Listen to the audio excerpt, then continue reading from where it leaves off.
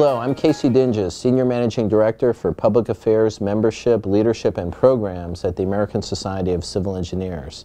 Thanks for joining us today for a discussion about autonomous and connected vehicles. My guest today is Randy Iwasaki, Executive Director of the Contra Costa Transportation Authority. CCTA is a public agency formed by Contra Costa County voters in 1988. CCTA's Go-Mentum Station, located at the former Concord Naval Weapons Station in Concord, California, is a testing ground for connected and autonomous vehicles.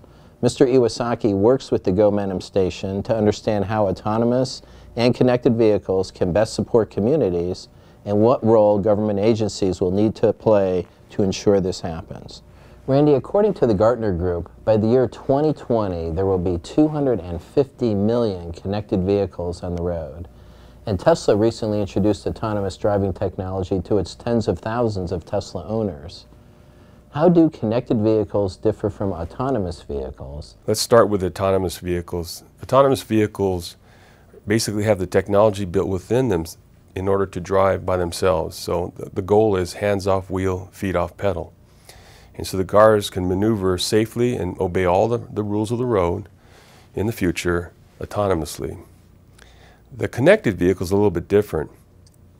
You have connectivity through a frequency that's set aside for transportation purposes called Dedicated Short-Range Communication. Dsrc is sometimes the acronym that you hear. And it's at the 5.9 gigahertz spectrum, so it's very low latency. And so the idea is a car can communicate out its position, its speed, the weather conditions, 10 pulses per second, and then it gives other cars that receive that information, and they're putting out the same safety messages or informational messages, 10 messages per second. And it gives these cars a better situational awareness of the environment around them. And so those cars will be connected car to car.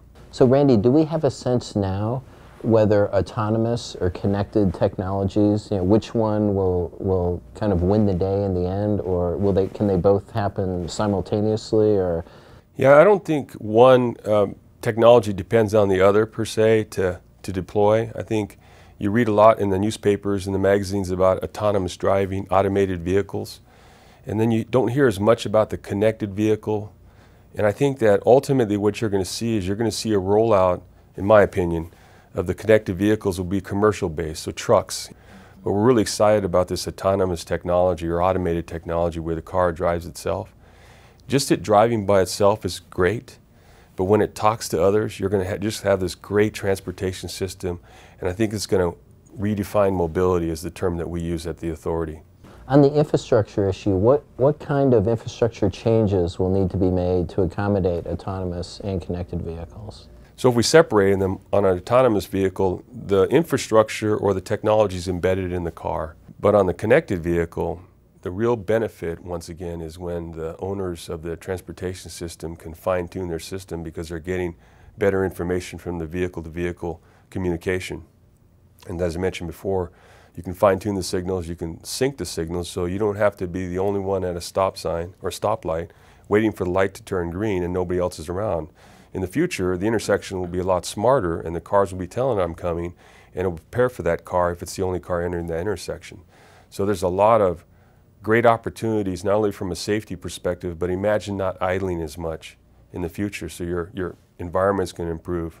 I mean, for example, will we be able to squeeze more cars into limited lanes that are available? Will they be able to travel closer together safely? So connected vehicles and autonomous vehicles, when you merge that technologies together, you're going to end up being able to follow closer because the front car will know that the rear car will know the front car is starting to brake, and so it will brake before the human starts braking. And so the headway between the vehicles will decrease, therefore making your system more efficient. So where, let's say you put 2,000 vehicles per lane through a system today, if they can follow closer, you might get 2,500, 3,000 vehicles per lane.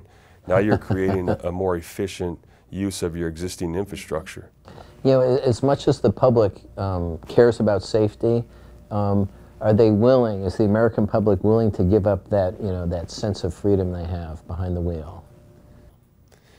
I think that this is a niche. I think it's going to start out as a kind of a niche market for people that can't drive. If you're handicapped, you have cerebral palsy, for example, and you still want to see your friends.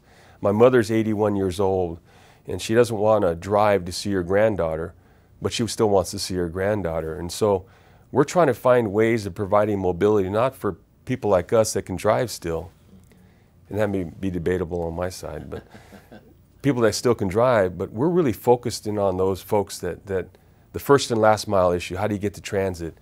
You're getting older because the population in the United States is getting older. How do you provide mobility services to those folks? And so you also are going to be able to provide that in the future, and very excited about that. Our partners at Momentum Station are excited about bringing this technology as soon as they can to market. And so I think it's going to have a transformational effect on our transportation system in the United States, if not the world. Randy, thank you so much for joining me today for this very informative and interesting discussion on connecting and self-driving vehicles. For more information on ASCE's Interchange program, visit asce.org. Thanks for tuning in today, and we'll see you next time on the ASCE Interchange.